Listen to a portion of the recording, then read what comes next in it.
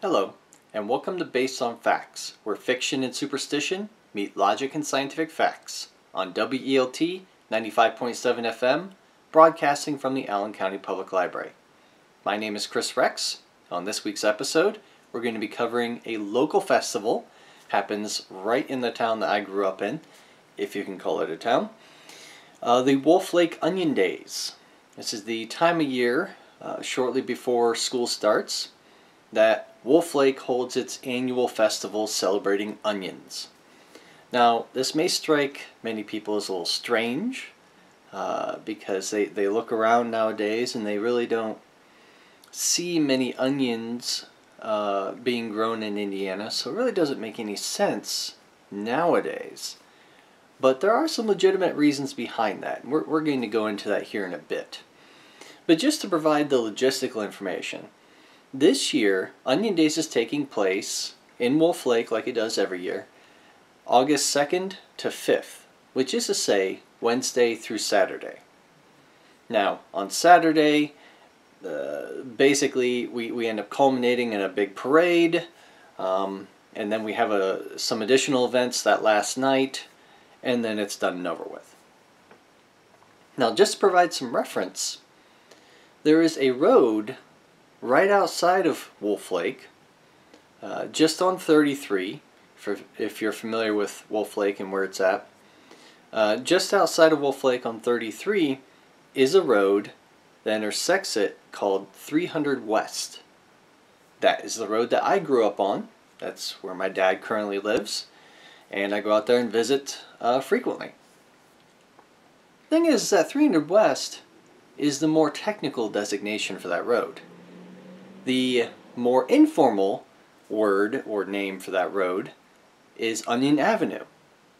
Now, the reasoning for that is because one of my neighbors on that road were the Stanglins. And the Stanglins actually were farmers based in New York.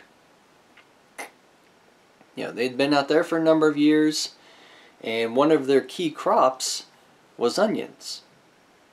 But they decided to trade off their land for some land in Indiana and move out to the Midwest.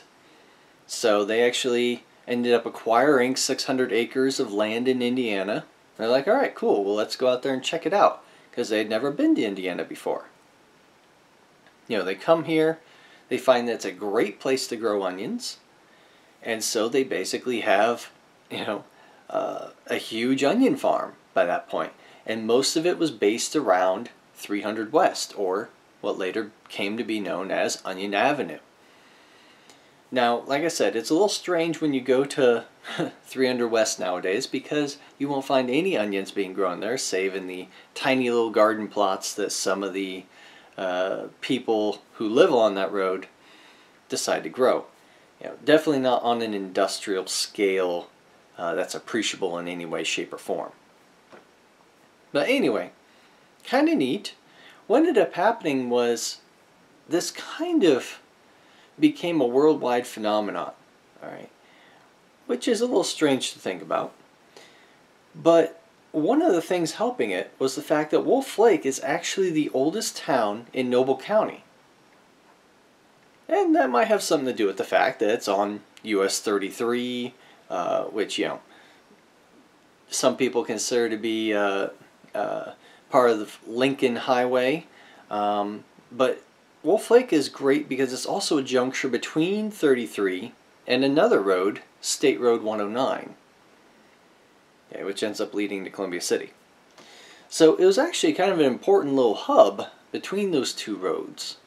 Now, granted, we're talking about back in the day, a couple hundred years ago, it really was, just a mere stop along the route to get to wherever you were going. So if we think about the history of Onion Days itself in Wolf Lake, well, we're really thinking about the beginning of the festival in 1906. All right, these Stanglins had been around town. They'd made a name for themselves by basically becoming the world capital of onion farmers, and So Wolf Lake kind of took that and manipulated it into a yearly festival to celebrate one of the great things about that area. Now, with this onion festival, they started celebrating it in 1906, but then for some reason, I'm not entirely sure about this, for some reason in 1918 they stopped. That was the last year that it was celebrated. I'm not entirely sure what happened there. I'd have to look it up a little bit more. But what was bizarre was that, I don't know, about 54 years later, we end up rediscovering this Onion Days festival and re-celebrating it. So in 1972, the celebrations picked up again, and people started celebrating it every year, which makes this year's festival the 45th celebration of Onion Days. Yeah, part 2. The second half of the Onion Days festivals. Now, if we think about how it was originally started, back in 1906, it really started off being a single block worth of a party. Alright, so we would have some people come in, offer some goods, some vendors, maybe have some games and prizes, but really it was just a one-day thing and boom, we're done. Well, nowadays, you have it being a 4-day long festival, Wednesday through Saturday. You have it involving a big parade on the last day. You have all these other things that have kind of been tossed in there and really made to stretch it out and have a multiple day party, so to speak. Now, the interesting thing is that, like I said, nowadays you really won't find much onions grown in Indiana. And in fact, if you go to the Onions USA website, you will find that Indiana is not even listed by itself. It's actually included in the other category as far as onion production, lumped in with several other states in the US. So it doesn't even have its own category. It produces so few onions on a commercial scale. So kind of bizarre. We started pretty well. Started off on a great note, being the onion capital of the world in Wolf Lake, and nowadays, nothing. Kind of bizarre. Anyway, if we go back to thinking about what this festival consists of, at least nowadays, we can actually think about a number of onion-related activities, obviously. Things like an onion art show, things like onion judging. As far as what that consists of, I'm sure there are multiple different metrics, from appearance to scent and so on. We can also see some normal types of fair type of prizes and games and things going on, including a pizza eating contest. You'll have a Kitty, King and Queen pageant, a Mr. and Miss Onion Days pageant. You'll have a pet show. You'll have a pedal pull, basketball tournament, cornhole tournament, karaoke, a car show, a tractor show, a 5K run, which is actually relatively new, a garden tractor pull. If you're not familiar with garden tractors, they are basically riding lawnmowers that we're talking about. Pie judging, tug of war, incognito cloggers are going to be there performing their show. Trivia contest, silent auction, and a number of live bands. There's basically a live band every night. Okay, Nick's side, I think there's one night to where there's no live bands. But the Auburn Dixielanders will be there this year. The Nashville Rebels, the Honey Badgers, and Wreckin' will all be playing on different nights throughout the festival. Now, just considering where I fit into the mix, I said that I grew up on Onion Avenue. I actually ended up going to Wolf Lake Elementary when I was growing up, so I was used to going to Onion Days every year, right? And I have a lot of fond memories there. It's just that when you consider what Onion Days is, you're talking about a festival for a town that consists of a bank, a quick little one-stop fast food restaurant kind of thing. That's a drive-in basically. It's only open for part of the year. You're talking about one gas station, talking about the school, of course, talking about the post office and the firefighter building, and then you're talking about a bar. I mean, that really pretty much sums up what Wolf Lake is. It's not a whole lot. Okay, there's not even a stoplight in town. All right, it's literally just a glimpse of a moment as you're driving along 33 to go to other places like Fort Wayne or Goshen or whatever. So, yeah, not the most important or large tourist attraction in the area, so to speak.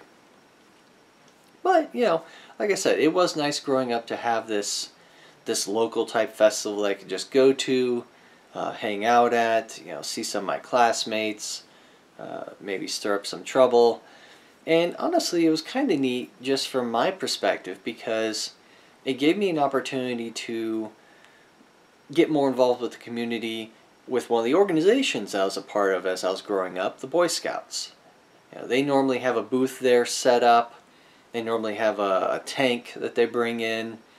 And it's one of those games where you have like a baseball or something, a softball or something, and you're throwing it at a target.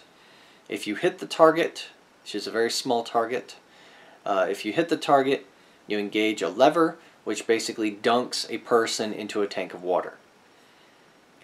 I was able to participate in that, help with that activity as I was growing up, either being one of the helpers outside of the tank or being inside the tank myself. So it was definitely a neat experience growing up to have that, but I would not really see myself doing something like that again. Additionally, when we think about some of the events that go on during Onion Days, they have a number of different vendors, offer a variety of different wares, including toys, jewelry, various knickknacks. Of course, you can find all sorts of typical fair food, burgers, hot dogs, pork tenderloins, elephant ears, things of that nature. I mean, you can find all the typical fair stuff at Onion Days. Now, as far as rides and such, generally that's pretty limited just because the size of this festival is very, very small. So they've had some very, very small things in the past, but I think they've pretty much done away with typical carnival types of rides. The other thing to consider is that I was also able to, when I was growing up, take part in the parade, which was kind of nice. Handing out candy, showing off, riding in the back of an ambulance or a fire truck or something, because my parents were both EMTs and firefighters. So it was kind of neat being able to, show off by walking in the parade and handing out candy to the kids or whatever. It was actually pretty cool. Additionally, being part of the Boy Scouts, sometimes I would march with them in the parade. So I always had a reason to be out there and involved with the Wolf Lake community during Onion Days. Nowadays, unfortunately, I don't really find myself associated with anything directly in Wolf Lake. And that's most notably because I live in Fort Wayne. I have my own career that has nothing to do with anything in Wolf Lake. I'm a teacher, I'm a professor, I'm a tutor, and all of those businesses are run through Fort Wayne. So I really don't have any ties to Wolf Lake anymore. But lately I've been wanting to get involved again. I kind of miss being a part of it. I kind of feel like there are some ways that I can help, some things that I am relatively good at, or at least some ways that I can contribute to making Onion Days better. Good phrase that everybody loves to throw around nowadays is making something great again. Well, I would love to help make Onion Days great again. And I really feel like there are some opportunities that Onion Days can expand its presence in the social media kind of living that we're, basically social media kind of environment that we're living in right now. Everything is about social media. Everything is about digital forms of communication. Everything is about having a good website and Facebook and Twitter and whatever. And all those things can be easily and quickly managed by one person or by tiny contributions from a lot of people. And I know this because as Vice President of Free Thought Fort Wayne, I realize how much a lot of this stuff takes to set up, but then once it's set up, man, it's so easy to use. It just takes mere seconds, to type something out and then share it instantaneously to both Twitter and to Facebook. Just boom, and it's done. And it's done. We don't even have to worry about anything else in the world. Just boom, and it's done. So that's kind of cool. I really like that. I like being able to integrate things from different sources. Of course, with a website, you can integrate even more things to where you integrate literally every single source that you have. Whether you have a Facebook, a YouTube, a Twitter, all these different things can all be integrated into the website in some way, shape, or form. And that's awesome. Being able to do that is just such an incredible power. And I feel like it's a power that's really untapped when it comes to a lot of these local types of festivals or gatherings or yearly events or whatever. I really don't feel like they're being utilized as much as they could. And so not just to pick on Onion Days, but to pick on a number of different local festivals and things. They really aren't doing the best job at getting the word out there and getting something that looks professional, that is professional, that's devoid of typos, that looks like it was designed by somebody who cares about graphic design, who cares about posting high quality images and schedules that make sense, that are easy to read, and that people can just sit there and reference, print out, whatever.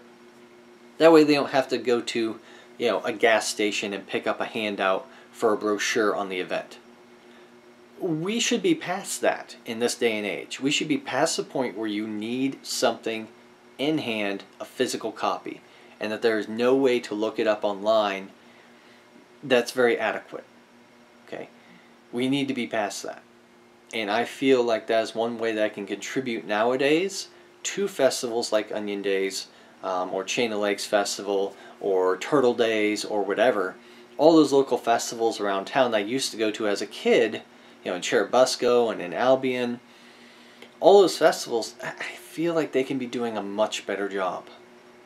And just because somebody doesn't necessarily have a degree in social media or communication or whatever, you really don't need that to do these jobs. You just need to have some degree of knowledge of technology, of graphic design, of professionalism. Being able to just present things in the public space that are able to be respected and kind of admired. I just feel like so much stuff is just kind of wishy-washy nowadays, just randomly thrown together nowadays. There's not a whole lot of oversight, not a whole lot of double checking, not a whole lot of editing. I don't feel like there's enough effort being put forth towards maintaining or even achieving a professional kind of environment. And so you end up having these festivals and things, they're just kind of randomly thrown together. And yeah, they have a schedule, that's great. However, getting that schedule out there is kind of important. And getting it out there in a meaningful, in a professional way is really kind of paramount. Not to mention, with a number of these festivals, they aren't normally the best at keeping track of and logging the previous festivals.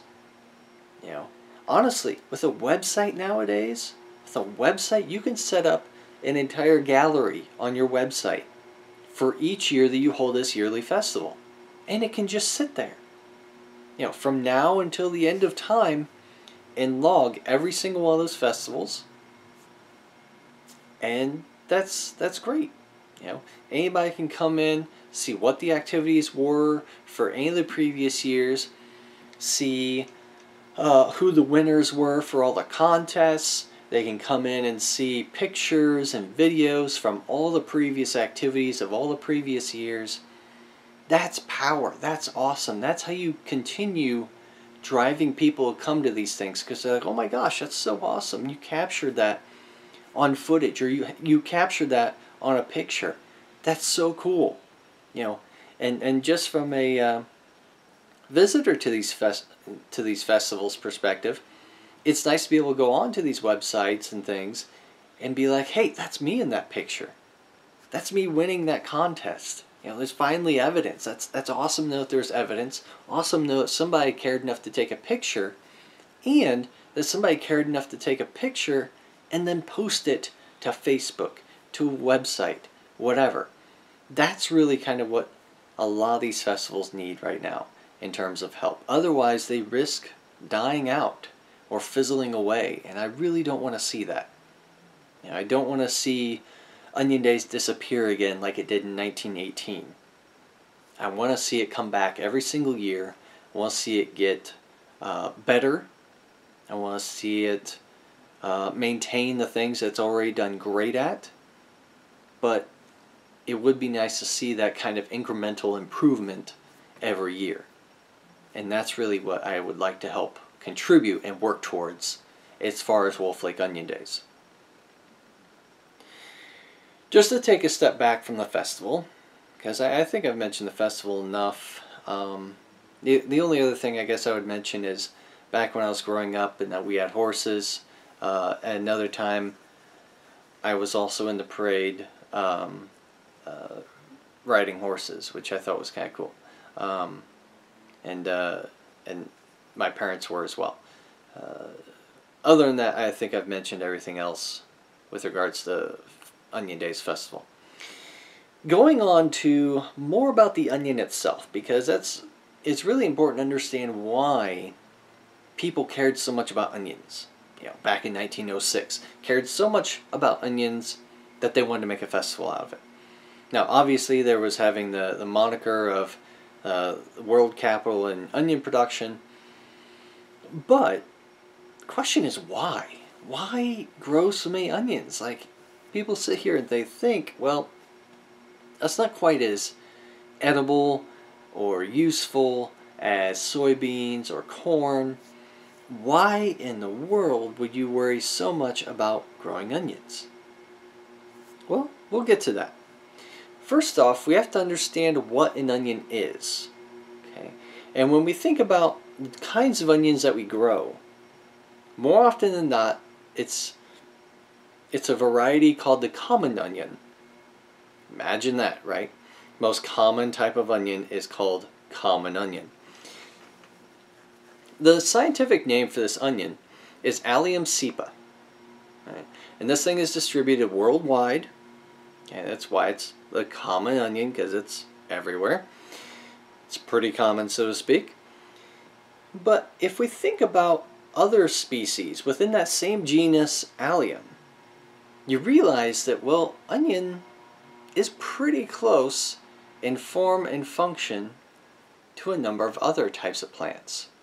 Okay, things like garlic, for instance, shallots, leeks, chives, all these different types of plants share some level of relatedness to onions. You know, even just directly comparing an onion bulb to a garlic bulb, they're like, huh, there are some superficial differences. Now, obviously, onions don't break off into cloves, but there are definitely certain other superficial similarities there. It's kind of interesting.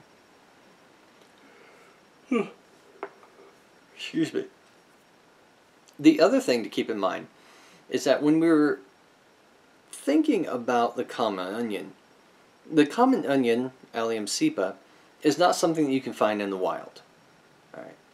That's not what we're talking about at all. In fact, it is domesticated from the onion Allium vavilovi, in Iran about 5,000 years ago or so. 4 to 5,000 years. That's a little contentious. So there was this type of onion that's endangered in Iran that actually is the closest living relative to the common onion that we have today. Now, unfortunately, by saying closest living relative, I'm kind of hinting at the fact that we really don't have the relative, the missing link, so to speak, between the common onion and the onion in Iran. Okay. Now, keep in mind, because of what I just said, that the onion in Iran is endangered, it is entirely possible that the missing link between the valvilovi onion, missing link between that and the Sipa onion may be extinct. We may have already wiped it out. So it may no longer be able to be found in the wild, and we may never find out what the exact genes or phenotypes are of that particular onion, which is unfortunate. One of the things that's great about humans is that we are good at colonizing and pillaging all natural resources, including native species of onions and other plants of that nature. Through overharvesting, through habitat destruction. It's just how it works sometimes. It's really unfortunate.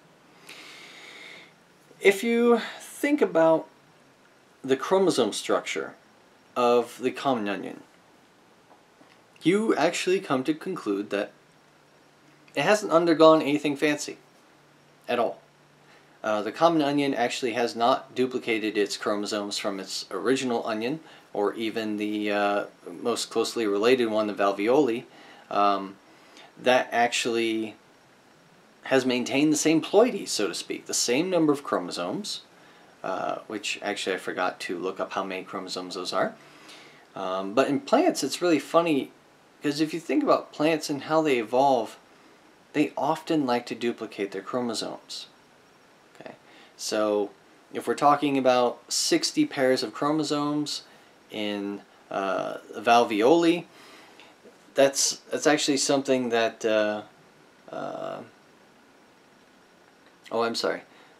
vavilovi.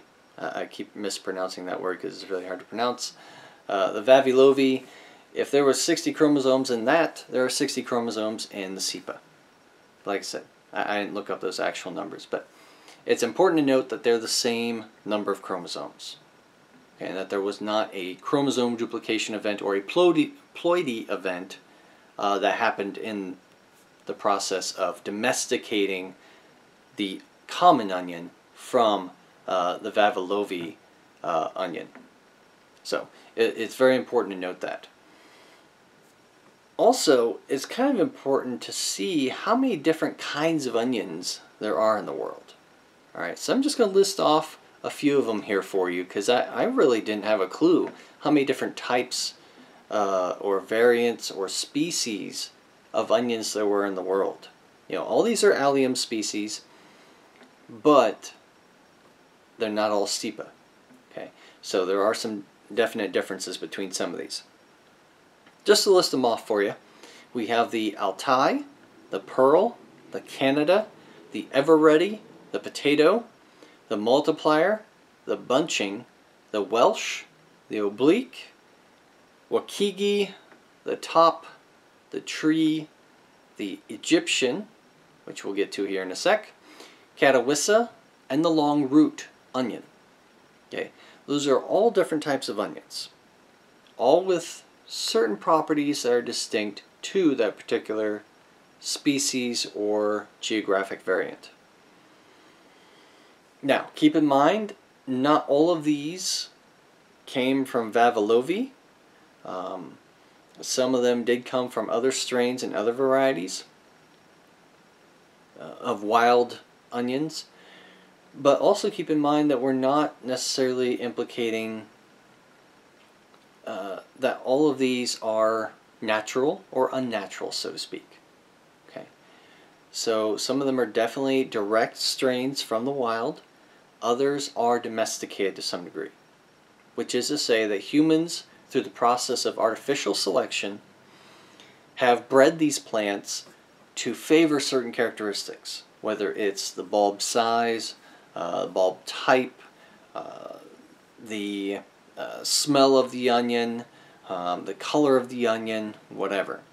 Okay, all these different characteristics may be selected for or against in the process of artificial selection, which is to say humans breeding something with an end goal in mind. That's the process of domestication of crops. That's what's happened with most of our crops that we currently use in the world. So when somebody comes up to you and offers you an all-natural onion, keep in mind that that's really hard to come by. It's really hard to come across an onion that is completely untouched by man. Which is to say, it's hard to come across a strain of onion that has not had its genetics modified at one point or another through selective breeding by people. Therefore, most of the crops that we enjoy today are not natural at all, because we have selected them for different traits. They are GMOs. Most of our crops are GMOs. Okay? I'm not talking about made in a lab. I'm talking about genetically modified through artificial selection. Those are GMOs. It's just that artificial selection is a shotgun approach. It's not very precise, which is why we have advanced the technology and gotten to the point where we can directly go in and edit genes very, very specifically in our, quote, GMO crops in order to produce crops with exactly those characteristics, instead of trying to willy-nilly artificially select for various traits, realizing that any time that you try to breed multiple things together, you are crossing a number of different traits. Which is to say, it's a shotgun approach, because you are changing many different genes and the gene frequencies along the way. Whereas GMOs, you can go in and specifically edit one gene, and you're done. And that's it. Nothing else was impacted. That's why it blows my mind as to why there's so much hatred and fear and misunderstanding when it comes to GMOs. Because GMOs are so much safer. They are so much better than anything else we possibly have. Because when we are trying to make a better plant, being able to go in and modify just one gene produces wildly different results in a positive way that helps us achieve our goals, being able to feed everyone and feed them food that is nutritious. Right? That really helps those goals. Going back to onions though, if you think about all these different types of onions, you start realizing that, well, onions are actually really important. They serve a lot of different purposes. I mean, yeah, garlic kind of does, leeks kind of do, chives kind of do, but really onions are the big money. And so if you think about it, they really are the most economical allium type of crop to grow. All right. Of all the different species of allium that are out there in the world today, the most economically beneficial crop is the onion. Right? And most notably, it's the common onion. You know, the allium cepa that I was talking about. So it's very important to keep that in mind, that when we're talking about onions, we're really trying to narrow our focus to the common onion because of how important it is. Now, just as an aside, it makes you wonder, why is onion so popular? Why is it so prevalent? And why is it worldwide? Like, that's crazy to me, because I, generally speaking, hate onions. I mean, I'm not a big fan of onions at all. I would never ingest a raw onion. If it's grilled enough, I can handle it. You know, to where it's basically a brown or black thread of material. I can handle eating that. Obviously, onion rings. I don't know who could say no to an onion ring. I mean, come on. That's an awesome piece of breaded wonderfulness that's just going to clog your arteries and kill you later. How could you turn that down? It's just kind of amazing. But really, I really don't see any other utility for onions. I mean, you know, just having my wife slice them up for her burger or whatever. I mean, my eyes just start welling up with water, and I just get this huge burning sensation like they're on fire. I can't take it. Can't take the flavor. I can't take the smell.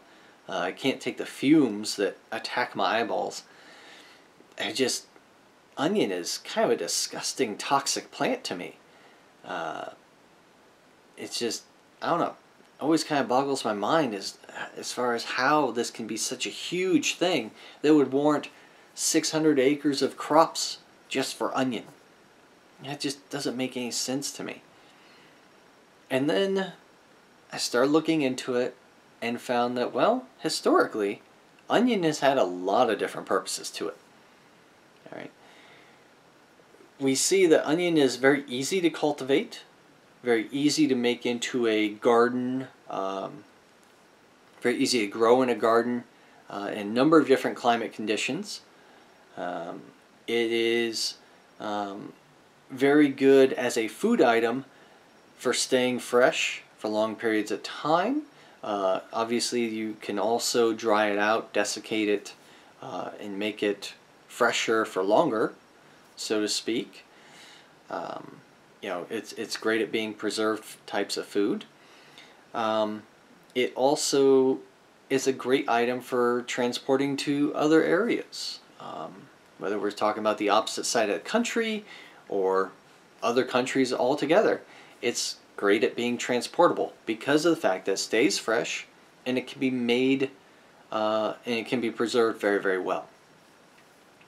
The other things to consider is that it has a number of other uses that have nothing to do with food, right? So we have things like onions being used in religion, right? Or art, or medicine, or even mummification, which is really bizarre to think about.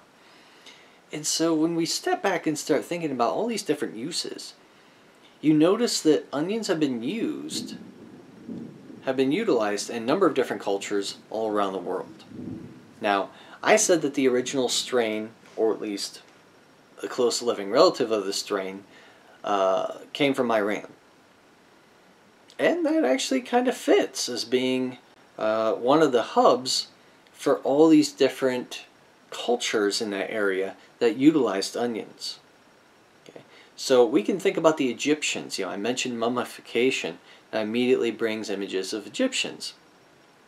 And so you're sitting here wondering, well, what the heck did they have to do with onions? That doesn't make any sense to me. And it's like, well, if you look at some of the hieroglyphs, you will notice onions being associated with burial practices. Okay, with some of the priests handling them and putting them next to some of the burial rites and such. You'll also notice that onions were actually buried with a number of pharaohs. Okay, and that kind of is tied into the anatomy of an onion, right? The fact that when Egyptians looked at an onion, they saw this ring inside of a ring inside of a ring inside of a ring. This kind of shell structure. We have multiple different shells of flesh, so to speak, in this onion. That really kind of symbolized to the Egyptians, well, that's something that it's got to be indicative of eternity or eternal life or something like that, because these rings just go on and on and on. It's just really kind of crazy. And if we look at a specific example in Egypt, we actually see that King Ramses IV was mummified with onions in his eye sockets, which is even more bizarre. It's like, oh my gosh, in the eye sockets? Like, having it down by your waist or your pelvis or whatever, That's one thing. Okay, that was seen in a number of different tombs and such, that the onions were placed there. But in King Ramses' case, they were placed in the eyes. You know, almost like he wanted to be able to see for all eternity or something like that, or see into the eternal abyss. Just something like that, to try to confer some sort of magical power or protection for that particular person in the afterlife. If we think about some of these other properties of onions, I mentioned medicine here for a moment. Well, the Egyptians knew that too. And so maybe putting in the eye sockets was also kind of tied into, well, maybe some of the antiseptic properties of onions. Okay, so maybe can help go through his system in the afterlife and keep him cleansed of wounds. Keep his wounds cleansed, so to speak, when he incurs wounds during fights in the afterlife or something. Maybe the strong scent can help give him magical powers. The fact that just cutting open an onion makes you tear up within a few short seconds. That seemed kind of magical to the Egyptians. And so maybe having onions in the eye sockets gave him some other power associated with some sort of super ability in the afterlife. So very, very interesting, some of the ideas that Egyptians had for using onions. Of course, there were other cultures that had a use for onions. One of those cultures, the Indians, they actually ended up using onions more along the medicinal route. So for things such as helping with an upset stomach, helping aid digestion. Things like if you need to have a diuretic, which is to say, if you need to encourage urination, well, you can certainly eat an onion and have that happen. So use it for that particular purpose there. If you needed to have some sort of medicinal help with your heart, your eyes, your joints, if any of those were off and you felt like you needed to heal or help mend any of those parts, well then you would be prescribed to take onions in one form or another. So kind of interesting there that the onions were really used as a good medicinal tool in India. The Greeks also used onions. In particular, they tried to use them as a staple to help out their athletes in the Olympic Games. Right? We always talk about the Olympics every couple years here as being a great way to bring a number of different cultures together and compete in sports. Have some sort of unifying factor, even though a number of the countries are at war with one another or not on the best terms with one another. We can at least still agree to come together on sports and enjoy the games. Well, the Greeks actually used onions as a staple support system for their athletes, to where athletes would load up on onions in their diet shortly before the games. They would drink onion juice. They would even go so far as to rub onion all over their body right before competing. I mean, it's just, wow, things like that just kind of amaze me, because once again, all I can think of is the burning sensation in my eyeballs anytime I imagine cut up onion being involved in anything, much less rubbing that oil all over myself and just coming out onto an Olympic game and just like crying just down my face, tears everywhere because I have this onion all over me and my eyes are burning like they have mace. It's really quite incredible to try to imagine that. The other thing is, we can think of closely related culture to the Greeks, the Romans, and how they kind of carried on some of this onion love later on down the line. Most notably, we can think of one of the most famous cities in Roman culture, Pompeii. Now, Pompeii, if you're not familiar with that name, this was a Roman city that basically suffered at the hand of Mount Vesuvius, which was a volcano that erupts every some odd years, and unfortunately it erupted at the height of this city, Pompeii. This city had 11,000 residents living there and was flourishing. And one of their biggest crops that they grew there was onions. It's kind of amazing to think about that. But at the time of Mount Vesuvius eruption, they had a number of different onion plots scattered throughout the city. And obviously once the volcano erupted, basically the entire city was encased in a 16-foot layer of ash.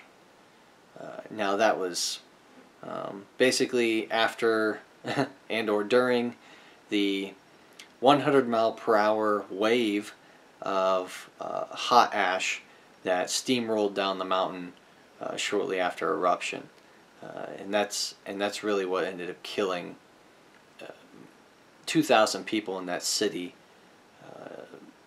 almost instantaneously, as this hot wave of smoke and ash was 1,300 degrees.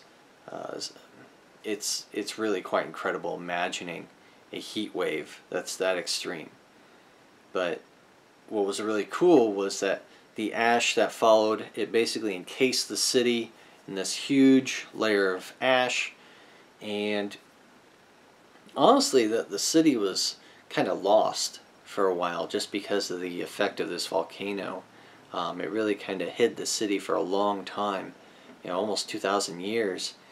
And once we found it again, we noticed how perfectly preserved a number of different things were. You basically end up having fossilized artifacts, people, animals, plants, everything was just kind of fossilized or mummified by this layer of ash, because it literally coated everything in a period of 24 hours after the eruption.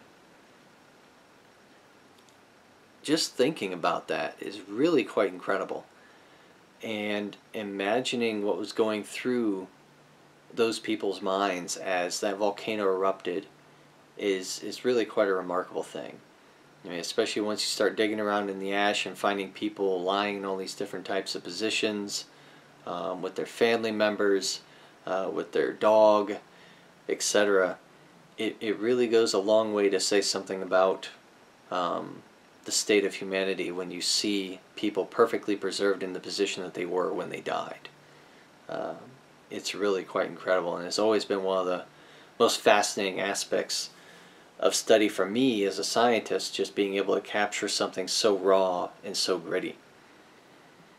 But one of the other things that we were able to preserve in the ash was evidence of all the onions.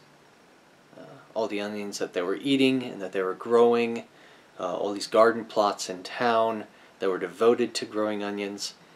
We were able to see all of that in perfect preservation. It's really quite incredible.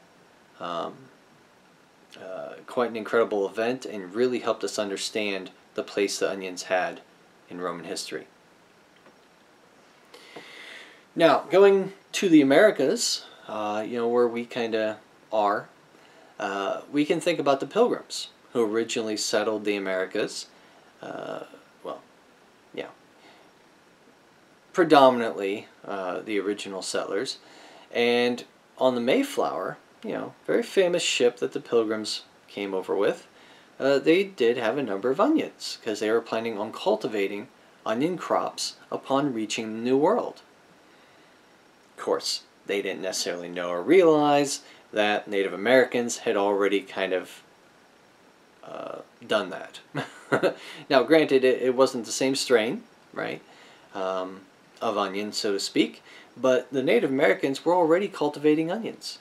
Okay, so many different cultures independently all over the world were growing onions in fields, in crops, and were artificially selecting for different characteristics.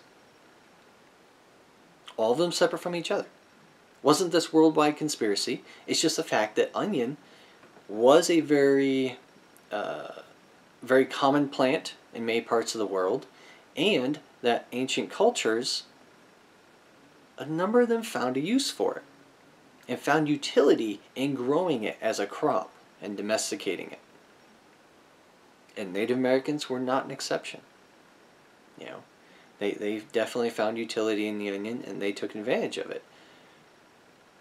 Now, so I just found it to be kind of ironic. You know, the pilgrims come over with a bunch of onions to plant in the ground and grow, and then they realize, oh, well, you guys already have onions. Huh. Well, let's compare onions. Right? Oh, goodness. So, anyway, I just kind of wanted to do an episode on onions, just to kind of help explain onion days for Wolf Lake here. You know, I would definitely like to see a lot of this information kind of presented and assembled into a single place, whether that be on a well-designed website or Facebook page or something, just something to permanently hold this information and put this information out there for the public and get people interested in onions, because honestly, as much as I hate eating onions, they are really fascinating little things, little plants. You know, they have an interesting history that's rich in diversity and cultural differences. It's incredible learning all this, you know, in this process of researching this topic. So I'm really quite impressed. I really enjoyed learning about onions. I hope you did too. So thank you so much for joining me on this episode of Based on Facts. If you're interested in finding any of our other episodes, you can certainly look us up on Facebook or on YouTube just by typing Based on Facts into the search bar. Thank you so much for joining me this week, and have a great one.